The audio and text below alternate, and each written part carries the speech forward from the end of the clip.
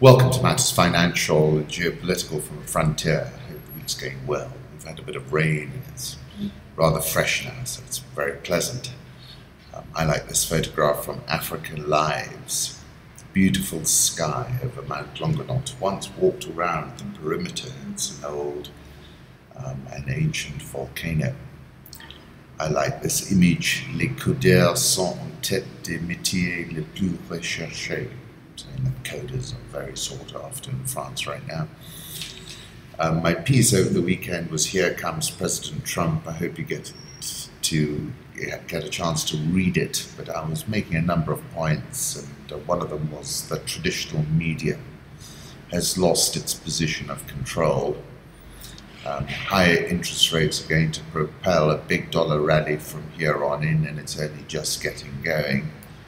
And I'll leave you with one final thought, that the Fed hike in December looks like a done deal. Have a look at the probability ratio. Carney urges caution as banks threaten to relocate over Brexit. He really has been a sane voice throughout. Michiko Kakutani tweeted, "Blue supermoon," and indeed it's been a wonderful moon, I must admit. I was listening to the George Michael and Easier Affair last night, and I thought to myself, I'd like to have a party and have him sing it here in Nairobi. The most important lesson is also the most ironic. Ken Casey. Truth Slinger is a tremendous photographer. Elephants on a minimal elevation. Of all animals, these give me the most joy. Me too as well. I like this photograph by Pravda of the jaguar. I have one and it's rather fun, I must admit. BBC World Service lawyers forbid couple from bad-mouthing each other in front of their parrot. You remember the story of my parrot called Basil. I was very fond of Basil, and then one year I came back and I think Mum had been in England and they decided they couldn't look after Basil and they gave him away. And more than 20 or 25 years later, I turn up at a friend's house, it's early hours of the morning, and he says to me, "Ali Khan, I've got your parrot." And I couldn't believe it. And I went in there and he said, "But it's such a hostile parrot." And I stuck my finger in, and Basil recognized me immediately. And I was allowed to tickle the top of Basil's head. And they all watched in amazement. The supermoon, I took a photograph of it myself. It reminds me of Konya, Turkey, where we went to visit, and the moon was as intoxicating then as it's been for the last 2 nights. Trump is a big fan of NATO, says NATO Secretary General Stoltenberg. That's interesting. And listen to this, American allies were blindly dialing into Trump Tower to try to reach the soon-to-be leader of the free world. President-elect Donald J. Trump's transition was in disarray on Tuesday, marked by firings, infighting, revelations that American allies were blindly dialing into Trump Tower to try to reach the soon-to-be leader of the free world. 1 week after Mr. Trump scored an upset victory that took him by surprise, his team was improvising the most basic traditions of assuming power. That included working without official State Department briefing materials in his first conversations with foreign leaders. 2 officials had been handling national security for the transition, former Representative Mike Rogers of Michigan and Matthew Friedman, a lobbyist who consults with corporations and foreign governments, were fired. Both were part of what officials described as a purge, orchestrated by Jared Kushner, Mr. Trump's son-in-law and close advisor. The dismissals followed the abrupt firing on Friday of Governor Chris Christie of New Jersey, who was replaced as chief of the transition by Vice President-elect Mike Pence. Mr. Kushner, transition officials said, was systematically dismissing people like Mr. Rogers who had ties with Mr. Christie. As a federal prosecutor, Mr. Christie had sent Mr. Kushner's father to jail. Steve Bannon, who's also got a big advisory position, was apparently charged with domestic violence. He choked his wife. Police took pictures. In Syria, according to Sputnik, 7 newly deployed S-300s and S-400s already based in Syria cover the Med all the way to Cyprus. Aleppo airstrikes restart as Russia announces major Syria offensive, and that was within hours of a conversation between President Putin and President-elect Trump. Pro-Assad forces have intensified attacks on Syrian rebels, launching a fierce aerial bombardment of besieged eastern Aleppo and missile strikes from a Russian aircraft carrier stationed off the coast the day after Donald Trump and Putin spoke on the phone. US President-elect and Russian President discussed regulating the conflict in Syria and the need to combat international terrorism and extremism, Putin's office said in a statement. The rebels, in my opinion, are now dead-enders. I wrote about this over the weekend when I said putting a stop-loss into play with the Syrian rebels, who are a bunch of ne'er-do-wells and paid mercenaries. Reaching out to Putin indicate a trend of change way the US engages with the rest of the world, and strikes me as an entirely sensible mid-course correction. As Trump has indicated, China is the main adversary, and it's difficult to understand why the US was seeking to send Vladimir into Xi Jinping's ready embrace.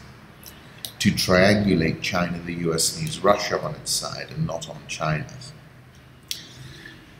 This was an interesting piece in the New York Times, where even nightmares are classified. Psychiatric care at Guantanamo.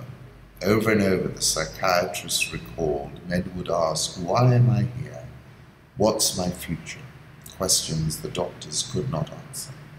Sometimes, they said, their work felt futile. Russian Admiral Grigorovich frigate targets terrorists in Syria with missiles. Have a look at this photograph. Duterte's weakness is really he's a tough guy. Greco-Belgico Filipino politician and an ally of Duterte said, we do not talk down to a tough guy. He'll snap. It's the age of the tough guys. The German Foreign Office Foreign Minister Steinmeier, on his visit to Turkey, had difficult talks with Turkey's leadership. Differences of opinion can't be bridged by one visit alone, another strong man in Erdogan. International markets, what a difference a week makes. S&P future currently trading 7.4% above the post-election low. US stocks have gained $1 trillion in market cap. David Inglis asked, does the Dow Jones top 19,000 this week for the first time in forever? Let's go to the currency markets. Euro 107.52, dollar index above 100 at 100.03, Japanese yen 109.10, Swissy above parity, pound 124.82, Aussie 0.7543, Indian rupee 67.725, South Korean won 11.6750, the Real 344.29, the Egyptian pound is firmed up after a sell-off that took it over 17. It's now at 15.452, and the Rand is firmed a little, 14.1568. I'll put up a one-year chart of the dollar index. My target of 100 from earlier in the year has been hit. I'm looking for 110. Euro dollar, take a look at this chart from Aurelia, 107.52. She seems to think that it's going to bounce off the bottom of the range. Dollar yen has broken above 109 for the first time since June 3rd. And incredibly, UK inflation fell in October. Annual rate down to 0.9% versus 1%. It was expected to be 1.1%. The monthly rate 0.1% versus 0.2%, where they expected 0.3. Certainly, I was expecting a sharp spike, but it is predictable and predicted still. Gold just around the 1230 level, that could not push through 1300 resistance, and we're down here. OPEC says they have all hands on deck as deadline to complete oil deal looms. Saudi Arabia is warning Trump on blocking oil imports. Saudi Arabia has warned Donald Trump that the incoming US president will risk the health of his country's economy if he acts on his election promises to block oil imports. In a sign of the difficulties Mr. Trump faces over his campaign pledges to create complete American energy independence from our foes and the oil cartels, Saudi Arabia's energy minister pointedly reminded the president-elect that the US benefits more than anybody else from global free trade. Energy is the lifeblood of the global economy, so they're concerned. There was a big ratchet higher in crude oil prices yesterday. We're trading higher again. We're above $46.50 in New York. Multinational firms dumping Venezuela operations in fire sales, says Reuters, selling their operations at hefty discounts or even giving them away as they seek to escape the OPEC nation's soaring inflation and chronic supply shortages. Put up a photograph of Nicolas Maduro, and I've been speaking about this for a while. I mean, it's a sort of extraordinary laboratory experiment situation. Mexican wall formations, Aurelia's tongue-in-cheek chart for the Dolmex. CCTV Africa, coming on Africa Live. Presidents from Africa join other world leaders in Marrakesh for a high-level climate change discussion. African Eurobond yields have risen sharply since Trump's victory. Angola's at near 12%, Nigeria's 8.1%, and the highest since March, and Kenya's in there as well. Congo leader warns against foreign interference in crisis. The Congolese have shown that they can responsibly resolve their differences, Kabila told lawmakers to applaud and fill the room. I warn against and denounce all interference in Congolese affairs. Our country has a right to have its sovereignty respected and will never give that up. He blamed the violence squarely on his opponents. No political agenda will justify violence, still less the loss of human life, he said. Trying to take power by the blood the Congolese is morally condemnable. In some months, the electoral register will be ready and the election will be held, he said, without giving a date. He does not appear to be a president who is in a hurry to depart. Congo's president says he'll hold power until 2018. The accord signed in October between the ruling party and a small number of opposition groups is the only way forward, he said. I cannot allow the DRC to be taken hostage by a fringe of the political class. The cabinet, of course, resigned as part of that deal for Kabila to stay. And then there's the story that Congo awarded payments from a Glencore mine to Kabila's friend. State-owned copper producers signed over millions of dollars in future payments to an offshore company owned by billionaire Dan Gertler, according to Global Witness. The contract we have seen provides no reason for Gekamin giving away these royalties. And I concluded by saying, what good friends they are. The Daily Maverick has a story, Joseph Kabila's friend with benefits. In June 2016, I wrote that he'd outwitted Moishi Katumbi by removing him from the street in the Congo entirely, and I said at that time it might well prove a cleverly administered technical knockout. But we're still to see. And then in May 2015, I was saying, there is a threshold beyond which the incumbent cannot go, particularly one like Kabila, whose popularity is less than 10%. And I said, where that threshold lies will be discovered in the throes of the event. As we look around the world today, we can see a battle for the street. From the streets of Bujumbura to the streets of Baltimore. In November last year, I wrote about Ouagadougou's signal to sub-Saharan Africa and concluded that we need to ask ourselves, how many people can an incumbent shoot stone cold dead in such a situation? 100, 1,000, 10,000. This is another point. There is a threshold beyond which the incumbent cannot go. Where that threshold lies will be discovered in the throes of the event. And on that basis, I was quoting Virilio, the revolutionary contingent attains its ideal form, not in the place of production, but in the street, where for a moment it stops being a cog in the technical machine, and itself becomes a motor, a machine of attack. becomes, in other words, a producer of speed. South Africa's Zuma asks the state prosecutor to give reasons why he should not be suspended. And I concluded by saying the minions are having to pay a price for getting entangled in the Zuma web. Crumbling edifice, how long can the Zuma presidency hold? Asks the Daily Maverick. Presidency needs a war room just to keep track of the daily scandals, exposés and controversies besieging President Jacob Zuma, members of his cabinet and government institutions. On one day, the news cycle was consumed with another set of charges being laid out against the president, the Minister of State Security fending off revelations about his involvement in a rhino horn trafficking syndicate, the disclosure of an irate exchange between the National Director of Public Prosecutions and the head of the Hawks over Pravin Gordhan's prosecution, saying, how long can this go on? South African all shares down 2.49% this year. Dollar versus rand 14.155, firmed a little bit of late. Nigerian all share down 9.72%. This year, Ghana Stock Exchange Composite Index down 16.27% this year. The owner of the Uri Vesaria Imperial kidnapped at gunpoint in Summer Shield, Mozambique. These abductions have started up again. Kenya, I wrote a piece about the CBK governor saying he's building a robust banking sector. It is sometimes easy to forget that the phenomenon of the real time of Twitter and social media is a very recent one.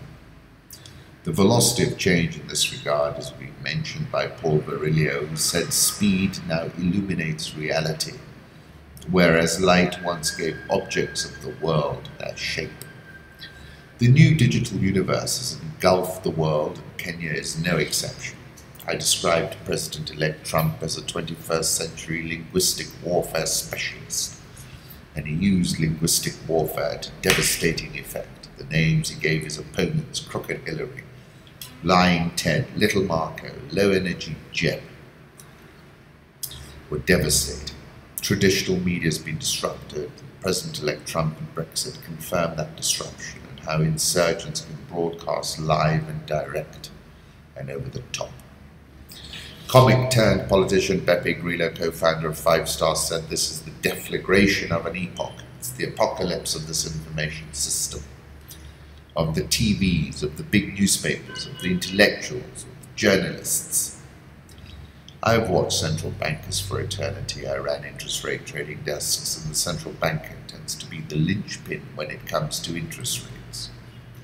Central banker sits at the apex of the banking system, and so much hinges on his or her skill. The central banker can be described as someone holding a Fabergé egg as all and sundry try and jostle and make him spill the egg. Today a central bank has to navigate through an entirely different environment. An environment where personal abuse is considered par for the course in this new world of Trump. Dr. Njoroge, who is the governor of the Central Bank of Kenya, is a Roman Catholic and a numerous member of Opus Dei.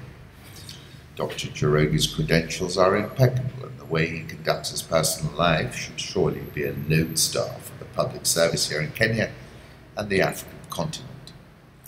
Therefore, the first point to note is that launching a real-time linguistic warfare campaign on the governor and the central bank at this juncture is inaccurate, unfair, and in fact inimical to the national interest.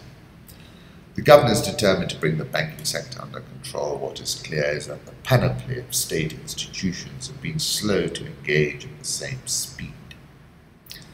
The banking sector remains fluid and multi-sided, and confidence is frayed, and understandably. But as Dr. Njoroge said during the Chase Bank saga, none of us have a right to shout fire in a crowded theatre. This is what happened. We had some individuals who did shout fire, and to me that was very reckless, because no bank can sustain the pressure of everyone trying to withdraw their money at once. As we scan the banking horizon, we can safely say that paper and digital trails are impossible to expunge. The forensics will have the final word. We have now entered a managed process of consolidation. We are surely entering a new era. Condoleezza Rice spoke of the birth pangs of a new Middle East.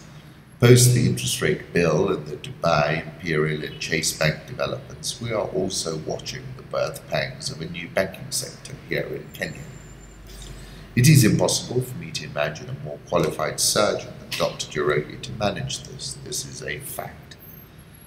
Therefore, let's not lose sight of the main goal, which is a robust banking sector, optimized to propel Kenya Inc. into the future. Centum reported first half profit after tax accelerated 7.87%, investment and other income up 1.26%, finance costs down 24.99%, share of associated profits almost doubled, earnings per share 257 versus 256, cash and cash equivalents 5.384 billion, half what they were previously. Half one borrowings 19.327 billion. They say the net asset value is 61.12. It's trading at 41 shillings. Called it a challenging macro environment, recorded a 5% growth in the book value of shareholder funds, saying that consolidation of long-on publishers, improved profitability of the group's portfolio companies, lower finance costs as a result of reduced forex losses, all combined to improve profit. And what was interesting is that last time round they booked an extraordinary gain of 1.7 billion shillings, which they weren't repeating. So therefore, when you strip that out, it was a very, very strong performance. Have a look at their portfolio. They tweeted this. So it was a strong performance in my view. Nairobi All Share down 4.54% this year. NSE 20 down 19.28%. And let me leave you with a photograph of silhouettes at sunset in Taita. Once again, thank you for stopping by.